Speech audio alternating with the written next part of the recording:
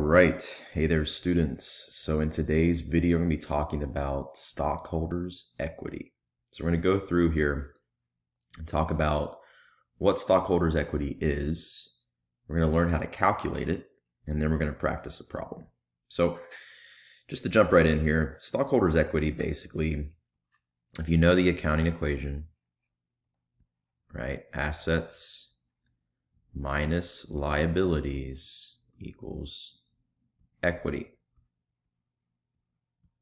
So that's just another way to say it. Equity is basically the claim against assets. So big companies, or really any company, they want equity in their company. Usually with corporations, they sell shares of stock or shares of ownership to the public. The public gets to own a little piece of that company, and in return, the company gets cash from the public. So it's nice. So now that the public actually has kind of some ownership in that company and an investment, and that's good for the corporation, right? They get more people investing into their company. That's a positive thing for the market. So that's the general definition really of stockholders' equity. And I calculated there, assets minus liabilities equals equity. So like I was saying, you can sell shares of stock to the public. And think about a share of stock as a piece of ownership. That's what it is. People get to own a little piece of that company. There's a lot of stuff involved with equity, and this is usually the most confusing topic to a lot of my students. Equity it just seems to be an enigma to a lot of students, and hopefully in this video I can kind of clear that up on what it is, and we can talk about how we calculate it, which will further enforce that concept, and then we can do a practice problem. So lastly here, knowing about equity, sometimes they call it net assets, because it's what's left over after you subtract all the liabilities, right? Liabilities, like I said, is claims against your assets. So after you subtract out liabilities, it equals something called net assets. And they usually call that more in governmental accounting. That's another name for it. There's a lot of stuff involved with equity. So like, I'll just give you some examples. You got stock, you got retained earnings, you have dividends, something called APIC, which means additional paid-in capital. And just a brief definition of that basically is when you sell shares of stock to really anyone in the public, they give you cash, but there's something called a stated rate, or we can just keep it at stated rate of what the stock is worth when you first founded the company. And then there's a market value of that stock, and that's a little bit different. But we're not going to get too far into like how to calculate based on that. We just want to go over a general definition of equity and go through how to calculate it here. So I'm going to move down. How do you calculate it? Well, you're going to have a lot of different stuff here. So you're going to start with your stock. So we'll start with common stock, which is the most common form of stock. And that's going to have an inherent value to it. So think about, let's just say when you founded the company, it was valued at $1 per share. But that actually does stay the same here.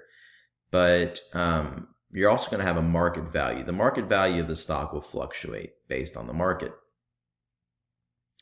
but it always has an inherent value to it. Same with preferred stock. So preferred stock is just, think about it like VIP stock. That's what I like to call it, where only certain people can own those shares. They get more favor with the company. They can have more voting rights. Usually the stock is worth more. They get claims to dividends first as well. So preferred shareholders are like VIP shareholders. They're important. Common usually comes last, and it's a lot cheaper usually, and preferred stock is more expensive to buy. So you have common stock, preferred stock. You're going to have something called APIC, which you also add in. So again, these are all additions to your equity. APIC is a good way to just to say that is it's the excess. So the amount that's over of market over the stated amount. So like I said up here, like this is your stated rate, just an example. But sometimes the market rate might be more, right? Maybe it's $5 per share, maybe it's $10. And so APIC, or what we call additional paid-in capital, is the excess amount overstated. It's the difference, but you have to add that in. Then you're going to have something called retained earnings. So hopefully you all know what retained earnings is by now, but it's just basically, I like to think of it like a savings account for companies. It's the amount of money they hold from year to year. They make money every year and they just put this in their little savings account and it carries forward from year to year. And that's part of your equity. Now within retained earnings, you're going to have something called dividends. And that's what you give out to the public. It's kind of like a reward. You say, thanks, thank you for investing in my company. I'm going to give you a dividend. So I consider it kind of like a reward. And you actually deduct that. It's deducted from retained earnings. And then lastly here, you have something called treasury stock, which this is just basically when you buy back your own stock.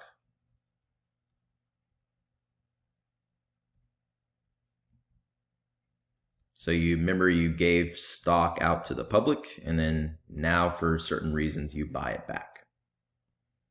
I'll move down so everyone can see this here.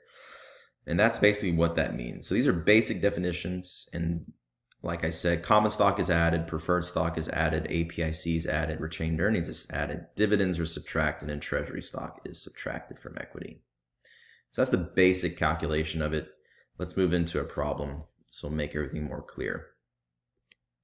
So Sydney Corp has $2,000 in common stock, $3,400 preferred stock. I like to circle the numbers and underline the accounts because it keeps everything in line. $5,600 in APIC. Then they have $2,200 in treasury, $4,700 in retained earnings.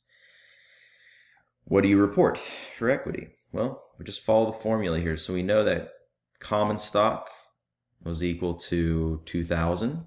So we'll add that.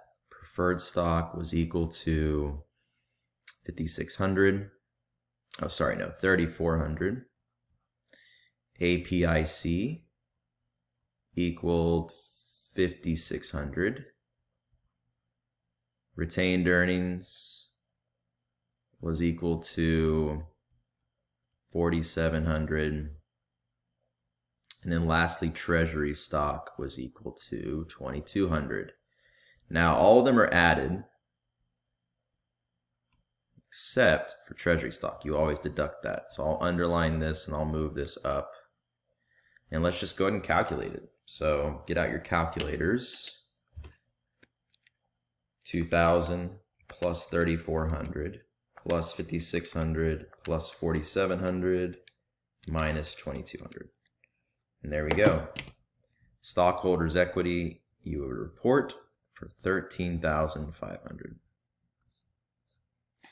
So that's about it here. We went through what stockholders' equity is, how you calculate it, what's involved, different definitions of the accounts, and then finally went through a practice problem where we tied it all together. So hopefully you enjoyed this video. Make sure to comment and like. It really helps. And if you haven't subscribed, definitely subscribe. It always helps for the channel. As I go ahead and release more videos, I'm going to start doing it a lot more often, weekly. Thanks again for watching, and I will see you in the next video.